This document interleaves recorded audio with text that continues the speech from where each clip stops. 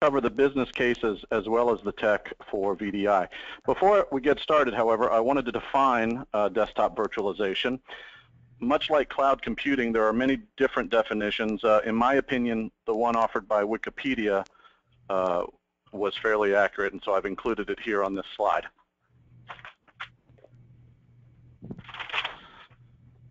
As we all know, desktop virtualization is nothing new. Citrix, Microsoft, and VMware all make virtualization software solutions that centralize the support and maintenance of end-user desktops.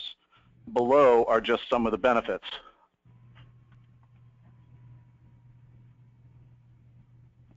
We all know about anytime, anywhere access. We all understand and appreciate the need to have an optimal user experience, the obvious benefit of centralized management. Using a VDI solution makes it vastly easier to manage security and compliance regulations. And then, of course, the obvious business continuity and disaster recovery benefits, which we call BCDR. Okay, so we have before you VDI, a brief history. In 1989, Citrix WinFrame 1.6 was released. As many of you remember, it ran on a multi-user version of NT 351. So Citrix quickly released MetaFrame 1.8 for NT 4.0 Terminal Server Edition. This was really groundbreaking in 1997 when we deployed it in the student labs at Georgetown University. The idea of being able to deploy a hosted shared desktop or a published application was really powerful. By 1998, a small startup was formed in Palo Alto, California. VMware was founded on the notion that we had a ton of servers scattered around the enterprise that were barely breaking a sweat.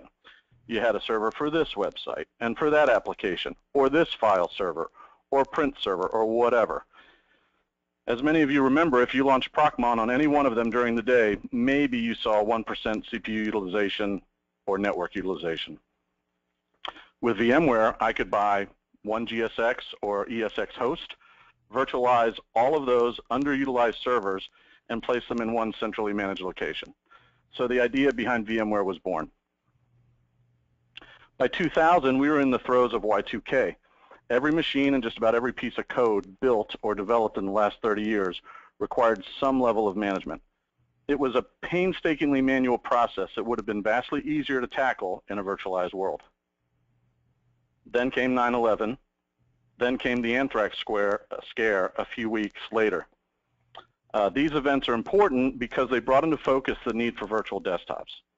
I was in DC at the time, and as I was telling members of our team back in McLean, people were afraid to drive downtown.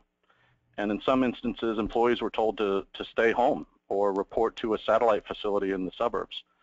And I remember at the time, Citrix's slogan was, "Work isn't a place, it's something you do." And I think this really resonated with companies and agencies who quickly adopted virtual desktops. So fast forward to 2002 and Sarbanes-Oxley. We all remember this legislation was all about data. Who had it, where it was stored, and how it was secured. This idea that a DoD laptop with 150,000 Social Security numbers left in the backseat of a taxi could impact your IT strategy was very real. And it began to sink in very quickly that centrally managed, secure, remote virtual desktops were the future, which is why in 2004, EMC, a storage company, acquired VMware. By now, the concept of virtualization was really taking hold. Almost everyone wanted to virtualize their existing server infrastructure, which is why 3 short years later, EMC sold a 15% stake of the company in an initial public offering. So by 2007, 2008, almost all Fortune 500 companies owned some flavor or piece of the VDI puzzle. So whether it was Citrix Presentation Server, what is today XenApp, VMware vSphere for server virtualization, and Microsoft Server for the underlying OS. So Citrix owned the virtual desktop until VMware released View 3.0 in 2008. This was a big moment. Now VMware could compete with Citrix on the desktop piece, and because VMware already owned the hypervisor, it was now poised to steal market share from Citrix. To compete with VMware from a hypervisor perspective, Citrix acquired XenSource in 2007. This strategic move put them on, I'll say, somewhat equal footing with VMware. Although the vast majority of Citrix customers use VMware or Microsoft as their hypervisor, just as an FYI. So in 2009, the internet was buzzing with the death of the PC. Everywhere you look, someone was telling you about or writing about the death of the PC and the advent of cloud computing. Everyone from IBM to Yahoo to Amazon, 3PAR and Rackspace were getting in on the act. It was going to be a $160 billion industry.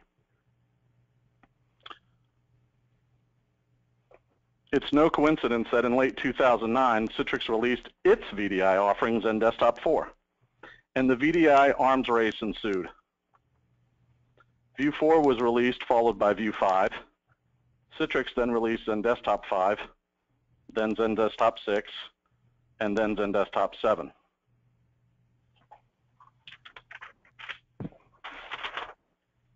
So from 1998 to 2006, Citrix dominated the virtual desktop landscape, even though most Citrix customers were running on VMware vSphere. And by 2010, both sides were trying to steal market share from the other in their respective areas. Citrix wanted more of the hypervisor market with Zen Server, and VMware was all too keen to take desktop virtualization share away from Citrix. You can see by 2015 they are almost dead even, with a slight edge going to Citrix for desktop virtualization. One side note, if you take a closer look at the major players section, you can see there's been some consolidation in the market. For example, Cavisa was acquired by Citrix. They had the smaller SME, SMB solution for VDI in a box. And Queston, their vWorkspace product, is now called Wise vWorkspace 8.5. I would also mention that in this chart, the Unidesk is in the contenders field. I would actually place them in the major players category. What will VDI adoption look like in 2 years? Well, we know it will look a lot different from today and include solutions from disruptors like Nutanix, Unidesk, KVM, as well as traditional vendors like Dell, Microsoft, VMware, and Citrix. Okay, I promised you a poll earlier, and I'm getting the sign from Gordon that he's ready. So on your screens, you will see a window with a blue background containing a multiple choice question. Use your mouse to click on your response, and I'll throw it back to Gordon to tell us more.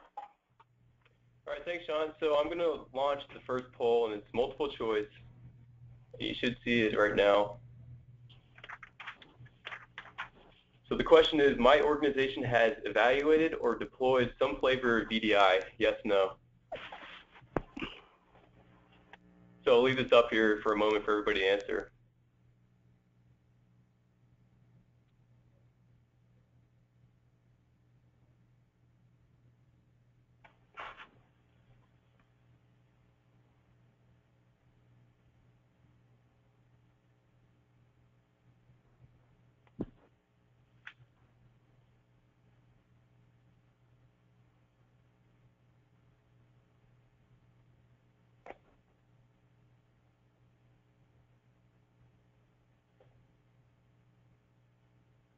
All right, thank you, everybody. And next question.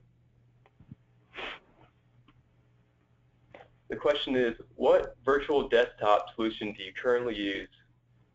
VMware Horizon View, Microsoft RDS, Citrix Zen Desktop, or none of these?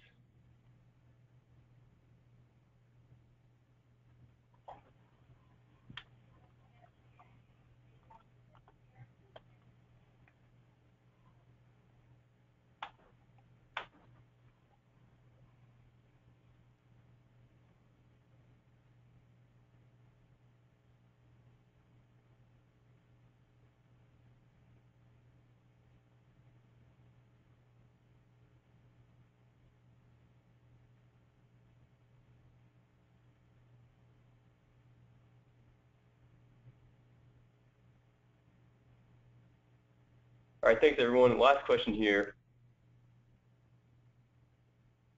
What brand of hypervisor do you currently use? VMware vSphere ESX, Microsoft Hyper-V, Citrix Zen Server, or none of these?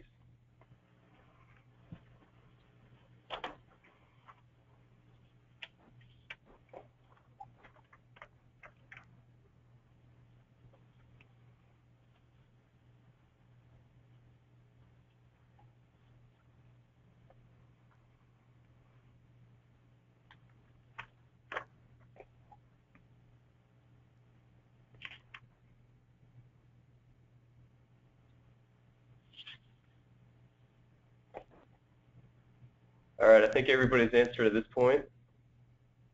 So I'll go ahead and close this. All right, Sean, whenever you're ready, feel free to take it away. Great. Thank you. That was a lot of fun. Hopefully everyone enjoyed that.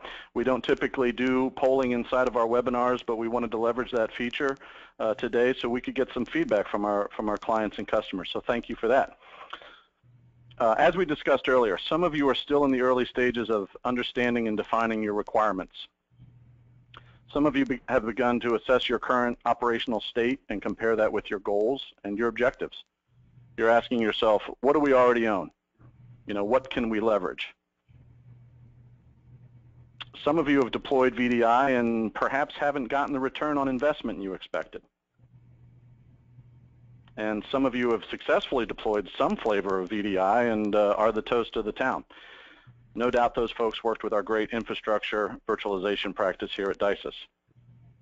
Okay, so without further delay, let's jump into the top 10 reasons VDI projects fail or are abandoned. Number 10, not calculating network impact. So many organizations still rely on these old bandwidth assumptions. A single Citrix or terminal server session could use between 20 and 50 kbps per session. Virtual desktops, however, provide a richer experience that may include flash, video, social media, and other peripherals. VDI users experience less idle time than published app or published desktop users. Therefore, it's important to take into account the additional load on the network. Estimating network impact should be a key consideration. And one quick tech note for all you VMware View users out there, PC over IP, the protocol developed by Teradici and used by View, uses approximately 2 to 3 times the bandwidth as Citrix ICA HDX. So just keep that in mind when you're architecting your solution. Number 9, no user profile strategy. One of the ways a pooled virtual desktop becomes personalized is through the user profile. If your end users are going to embrace a new desktop strategy, they must have the ability to personalize the desktop. The method used, whether it's Unidesk, Profile Manager, AppSense, what have you, should complement the environment and must not significantly interfere with performance. And one quick tech note. Understand your users and their needs. Don't just pilot this VDI solution in IT. I think it's really important to select users from different departments so you can get different perspectives. You know, for example, an ER nurse may not care about desktop personalization, but a user in finance or HR might. Number 8, no app virtualization strategy. Well, what does this mean? A proper app virtualization strategy should determine 2 things. Number 1, what is the appropriate number of desktop images and how many is too many? For example, if you have an image for IT, HR, sales, finance, marketing, you're probably defeating the purpose of VDI and reducing your return on investment. The second item for consideration is you have to ask yourself, are traditional desktops still required? Even today, many firms that we work with use a stripped-down, bare-bones OS image on a traditional PC. If the user needs a particular app, they can select that app a la carte and have it delivered to their desktop. You know, one important thing to remember here is the 80-20 rule. We hear this a lot in IT. The thing with VDI is we seldom see any deployments where there's 100% adoption across the board. So keep that in mind. Number 7, poor resource allocation. I know it seems fairly obvious to discuss vCPU and VRAM allocation, but you'd be amazed at how many firms are trying to do VDI on some sort of shoestring budget with existing or older equipment.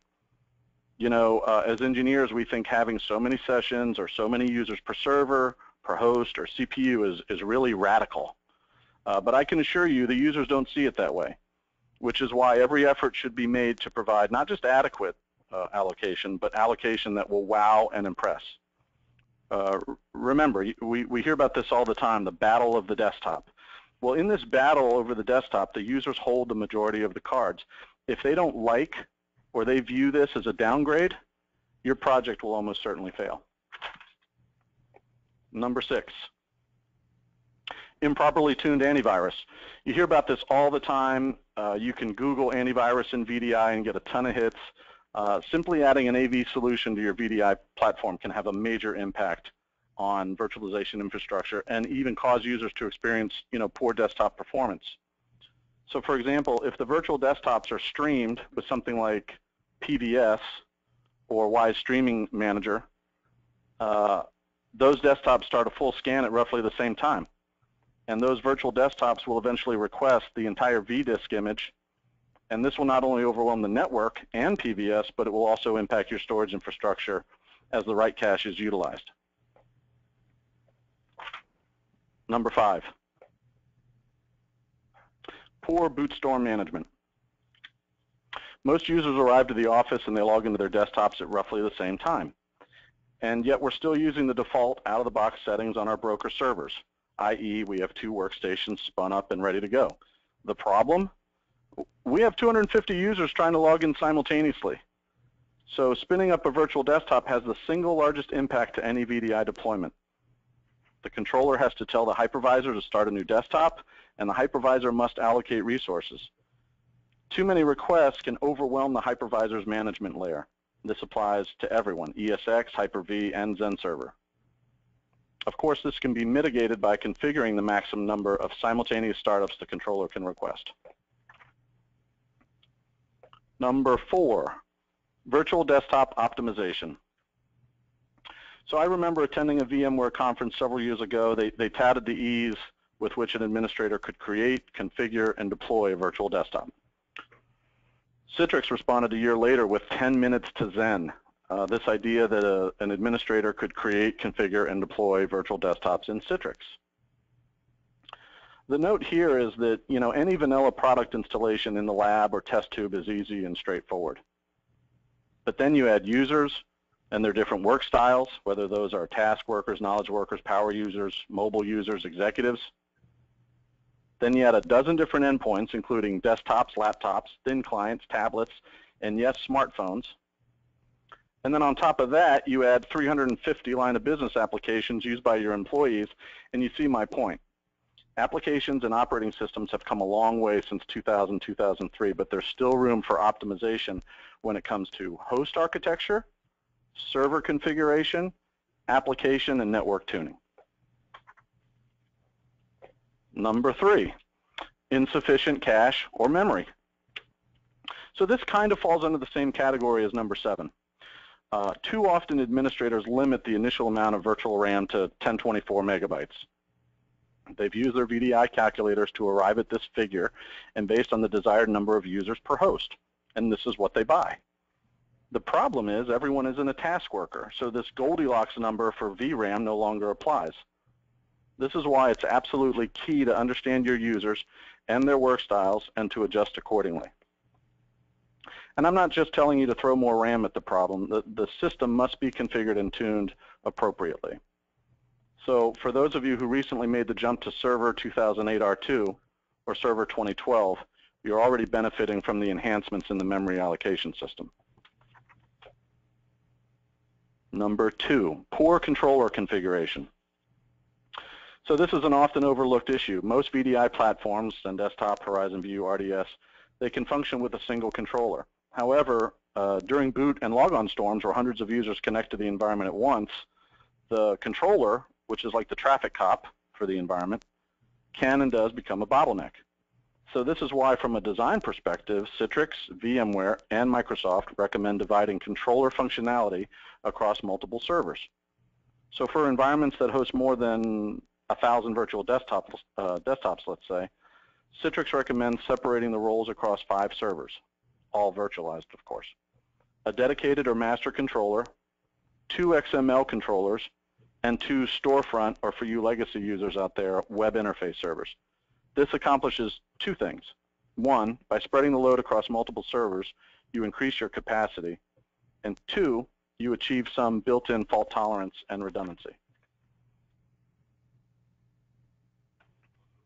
And the number 1 reason VDI projects fail or are abandoned, improper storage design. The issue? IOPS, IOPS, IOPS. One size does not fit all. What does IOPS stand for, you ask? Input, output, operations per second. Okay, so it's not all about IOPS, but it's a major player in your VDI rollout. Virtual desktops rely on the storage array to load different parts of the OS and user environment. Each request impacts the storage environment. So without a properly designed storage subsystem, a user's virtual desktop will slow to a crawl. In order to properly design the storage infrastructure, your architect must take the following into account. Number one, disk speed. Number two, read-write percentage and ratios. Number three, RAID level. And number four, desktop lifecycle. So by taking those 4 parameters into account, you can more accurately calculate the IOPS on a server-by-server basis.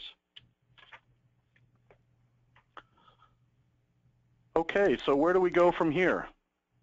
You know, we always share with our clients that before you know where you're going, you have to know where you are. And that begins, in my humble opinion, with understanding 3 things. Number one, what are the business requirements driving this initiative? Number two, what do I currently own? Do I own VMware, the hypervisor, in which case it makes it easy to just upgrade to View? Or do I already own Citrix licenses? Maybe I own Platinum licenses and I'd like to upgrade. So what do I already have in my product portfolio? And then the third question is, do I have the right personnel to support and manage it? You know, if I'm a VMware shop and I don't own any Citrix or Dell Quest or Kavisa or KVM or any of the other technologies, then it may not be a good idea to actually adopt something, you know, where I don't have, you know, the appropriate technical people. So, you know, these are all important things to consider. And again, we see the project lifecycle slash, you know, methodology slide again. You know, these are not 6-month initiatives. You know, VDI is a very involved, CapEx intense project. And depending on the size and scope of your operation, coupled with the number of applications, the number of endpoints, and the number of users, you know, this could ostensibly be a multi-year project. So what are the keys to success? Well, first and foremost, you have to expand your view. You know, understand the dynamic and dependent relationships between configuration, performance, capacity, and applications. Number two, you have to learn how to deal with new problems. You know, it's inevitable that virtualization will add new concepts to learn, which can affect your updated environment in unexpected ways. Number three, I recommend getting educated and becoming certified. We talked about this before. It's this kind of people, process, product idea, and if your people are your strongest asset, then we need to make sure they're ramped up on VDI and virtualization in general. So in 2015, getting educated is easy, and there are so many ways to do it: books, blogs, Twitter, really cool webinars like the one you're on, videos, etc. Number four, find new management tools. Newer, updated tools will understand both the virtualization layer and the OS layer and provide greater management flexibility. Number five, experiment with the cloud. You know, as with most new technology, you want to walk before you run. So start slow, be methodical, and educate yourself on new concepts, new technologies, and new management systems that are available. And again, you know, don't just pilot this in IT. And whatever you do, don't pilot this in the C-suite. You know, if the CFO is one of your champions and you used a virtual desktop in the past, then perhaps that individual might make a good test user or early adopter. You know, but I don't recommend rolling out virtual desktops to high-level executives until you've completely tested and vetted the environment.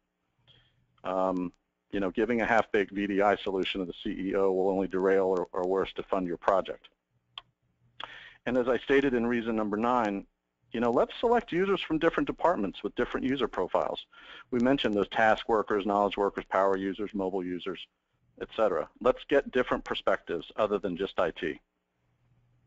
And finally, you know, many organizations pursue VDI because it's en vogue or in style. Make sure you're pursuing a VDI solution because there's a sound business case for it. And tip number 6, work with a trusted partner, you know, who has the right experience and a solid track record. VDI design and deployment requires a unique skill set. So working with a qualified team of experts will dramatically improve your success rate. So speaking of working with a trusted partner, For those of you who are new to DISYS, we are a global firm founded in 1994. Our infrastructure practice was formed in 2009 and is an integral part of our managed services portfolio. So within the ISS practice, we have several core competencies, including data center, virtualization, BCDR, or business continuity disaster recovery, security and storage, as well as platform and client services. So from a delivery perspective, the ISS practice management team works with our great team of engineers and architects, as well as our first-class project management team. So together, this assemblage of talent works shoulder to shoulder with our clients to educate them on emerging technologies in the ever-changing IT landscape. What we try to do is create a dialogue with our clients that increases awareness and mitigates risk while operating within a budgetary framework. So our consultants, engineers, developers, and architects work with our clients to develop technology strategies and solutions that are agile and flexible. I know we have a few more announcements from Gordon, and then we're excited to get to your questions. I do hope you enjoyed today's webinar and you were able to take something useful away from it. So Gordon, I'll send it back to you. Thanks, Sean. Yeah, just a few quick reminders before we get to the Q&A portion. If you have any additional questions from today's webinar that you might think of later, or simply want to learn more about VDI and how to successfully roll it out, we hope that you will contact us and stay connected with us. We also encourage you to join us for our next educational webinar in our series, which will be focusing on mobile application development, the full lifecycle, and that is going to be live in September. So as a reminder, if you do have any questions right now for Sean, please utilize your questions box from your GoToWebinar panel.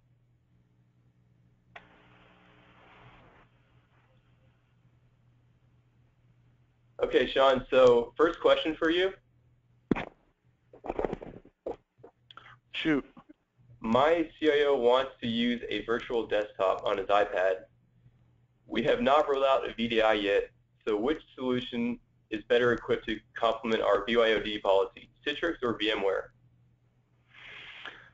Well, so that's a good question, and it kind of goes back to what I was talking about before, understanding your requirements, understanding what you already own, and understanding the people that you have to support that environment. As you know, from a bring your own device perspective, Citrix kind of saw the writing on the wall back in 2011, 2012, and they acquired a mobility firm in California called Zenprise. They then parlayed that product into their own portfolio, and now it's called Zen Mobile, and that's their MDM solution. VMware, as they so often do, responded in kind, and they actually acquired AirWatch, I think a year and a half or 2 years ago. And so, it really depends on, again, that prism that we defined earlier and kind of what's the best technology based on those requirements. I think the Citrix solution is probably a little bit more mature. I think they've had more time to incorporate it into their service offering, and so, if you own that, I might I might tend to steer you in that direction. But again, if you're a VMware shop and you're using View, then you already own, by virtue of your EULA, your agreement with VMware, you might already own those licenses for AirWatch. So that's something to look into. All right, thanks, Sean. Next question. We are still using terminal services on Server 2003 with Dell Quest V Workspace. We're using Hyper-V. What is the most appropriate upgrade path? Well, if you participated in our last webinar, you know that 2003 is end of life, and there's no safe haven for it. So there's no support, there's no patching, there's nothing really, and so you really have no choice but to consider a net new upgrade. You're going to go to 2008 R2 or 2012, and as far as that particular VDI solution that you have, I think I mentioned that in the material. The Quest product is actually now part of the Dell Wise Quest offering, and there is a new version available. So I would check with your, I would check with the vendor on that, or give us a call. We can certainly help you navigate those steps. But there is an upgrade path. Unfortunately, it's not going to allow you to use existing infrastructure. You're really going to be looking at net new infrastructure. I hope that answers your question. All right, thanks, Sean. I'm currently not seeing any other additional questions other than, will this presentation be available for download? And as a reminder, yes, it will be uploaded to our YouTube channel, and we will also follow up with all attendees with the webinar slide deck and recording. Actually, Sean, one more question for you here. Could you please expand on your statement about Teradici overhead? Right. So Teradici, they built the protocol PC over IP, which is used by Vue. So when we talk about protocols, TCP/IP with Microsoft, ICA with Citrix, PC over IP with Vue, what I'm recommending is that you just factor that into your design and your architecture, and make sure that you don't overlook the network component when you're doing your VDI design. Everyone kind of thinks it's a three-legged stool, right? It's my storage, it's my platform, and it's my apps / endpoints. But it's really a four-legged stool. And the piece that people most often forget or overlook is the network. And it's very well documented that PC over IP actually uses 2 to 3 times more bandwidth than ICA. So I hope that answers your question about PC over IP. Thanks, Sean. Any additional questions from anyone for Sean?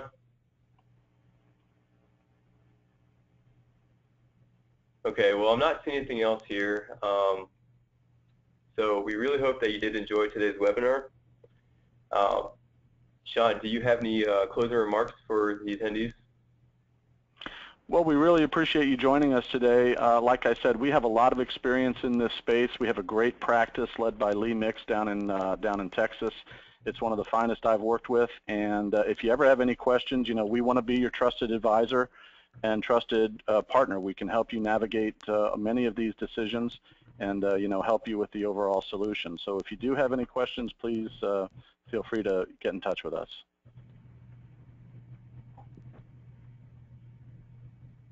All right, thanks very much, Sean, and thank you for everybody for attending. I will be following up with the slide deck and recording as mentioned earlier. So thanks again. Hope everybody has a great rest of the day. Signing off here.